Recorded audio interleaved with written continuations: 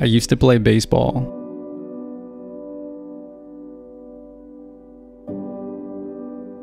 I wasn't too good though. Coach said I was the worst kid on the team. At the time, I thought some kids just had the baseball gene. I figured that I missed out. When I played baseball, I always had this fear of failure.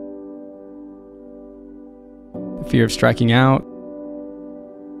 The fear of having to make a decision. I let it beat me down. I stopped trying to improve. Eventually, baseball ended, and I found physics. But that fear stuck with me. I was worried that I wouldn't be able to solve problems. I was afraid that I wouldn't become the physicist that I wanted to be.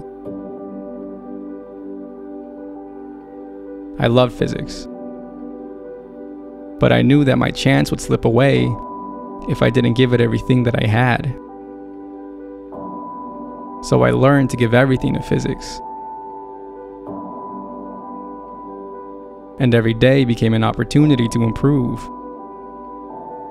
I learned to use the fear. It became a fuel.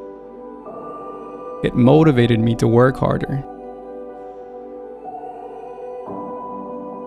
And now, what once beat me down now builds me up. So fear is good. I wish I could talk to myself as a teenager. I'd tell myself that there is no baseball gene. There's just kids who love to play baseball.